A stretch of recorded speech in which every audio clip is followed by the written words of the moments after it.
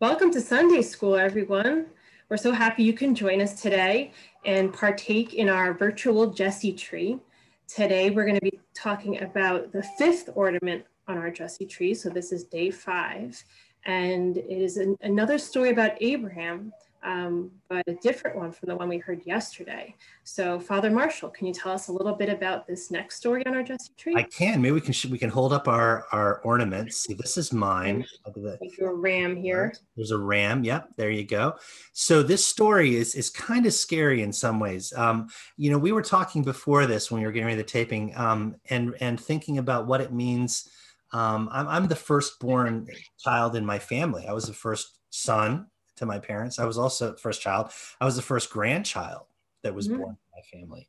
Isaac was the first child, the only child born to Abraham and Sarah. He was the very vision of the promise of God that we talked about yesterday.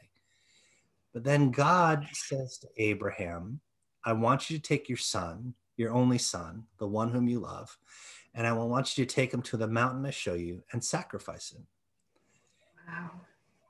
It's a terrible thing to have to face the sacrifice of not only the son that you love, but the fulfillment of all the promises that God has made. And we can't imagine what Sarah must have felt or what Abraham must have felt taking Isaac to the mountain. But he does. He takes fire, he takes wood, he takes a knife. And Isaac actually asks him, Father, where's the ram? And Abraham tells his son, God will provide. But it isn't until the very last moment possible that God calls to Abraham and says, stop, you don't have to do this. Your faith has proved you. Look over there, and there is a ram caught in a thicket. And so Abraham sacrifices the ram instead of Isaac. Yeah.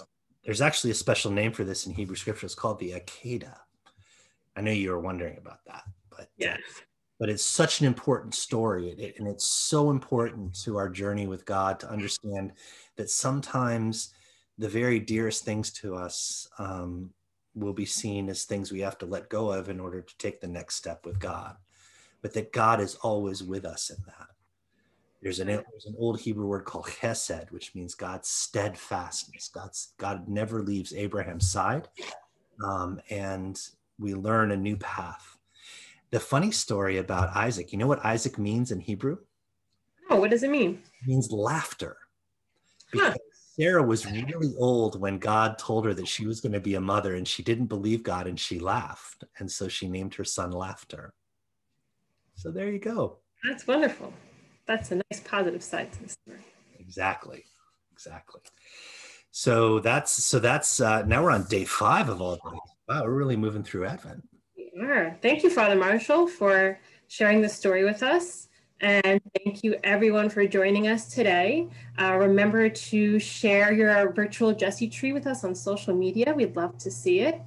And we look forward to seeing you tomorrow for day 6 and the next story, which is about Jacob, I believe.